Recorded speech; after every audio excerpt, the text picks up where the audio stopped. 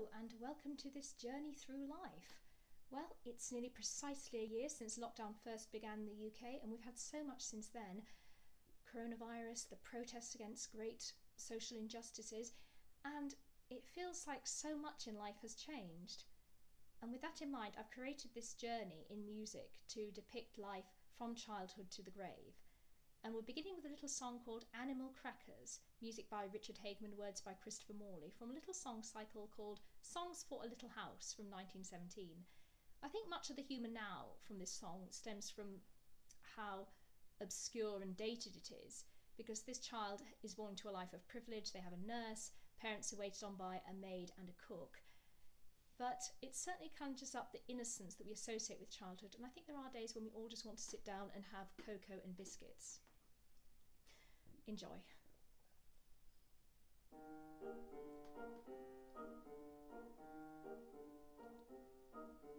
Animal crackers and cocoa to drink, that is the finest of suppers, I think. When I'm grown up and can have what I please, I think I shall always insist upon these.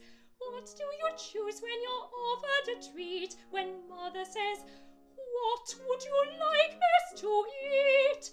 Is it waffles and syrup or cinnamon toast? It's cocoa and animals that I love most. The kitchen's the coziest place that I know. The kettle is singing, the stove is aglow, and there in the twilight, how jolly to see the cocoa and animals waiting for me.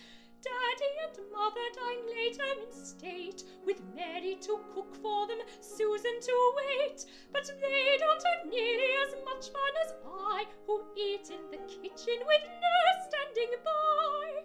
And Daddy once said he would like to be me, having cocoa and animals once more for tea.